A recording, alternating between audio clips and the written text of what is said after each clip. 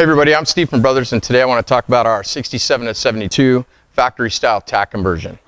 Now this is a factory style conversion. Comes with all the pieces you need to do a Tach conversion in your vehicle using your stock dash. Now it's going to come with a replacement housing. This housing has correct paint inside. It's been punched for a Tach, so you can bolt a factory Tach in there.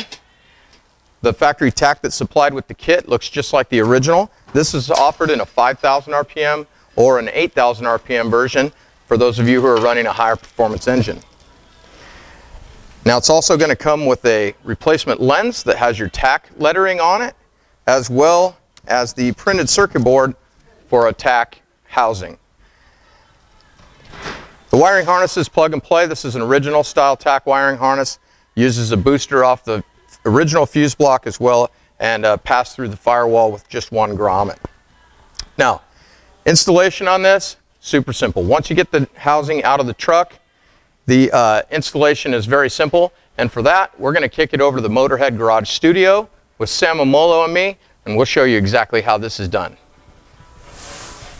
Last week we took out this old instrument cluster to tell us some of the options we have, and a great way to go. We've got Steve Flanders here from Brothers Truck Parts.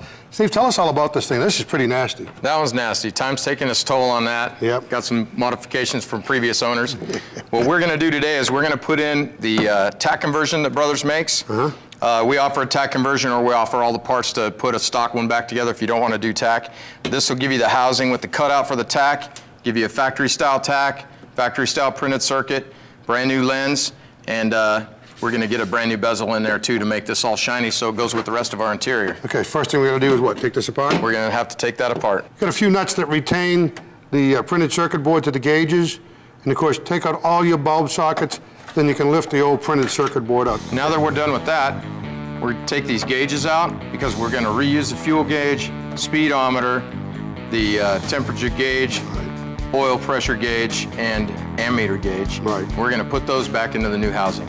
Okay, so once we get all those out, we transfer them to the new housing, and then of course we'll put the new circuit board on.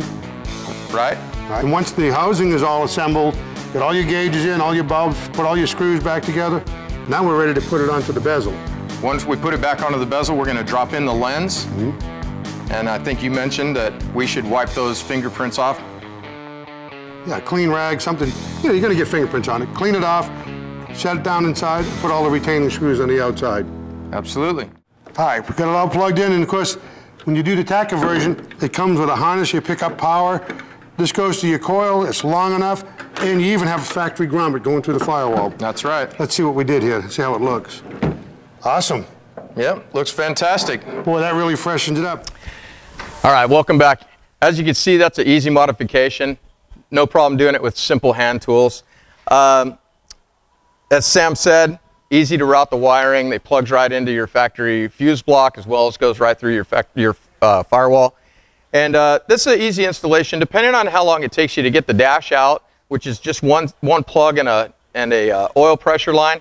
Once you get the dash out, this installation is probably going to take you an hour and a half to 2 hours at the most. Also depending on how much restoration you do to the other gauges and stuff inside your dash. Anyway, thanks for watching, and don't forget to check us out on Facebook, Instagram, and YouTube.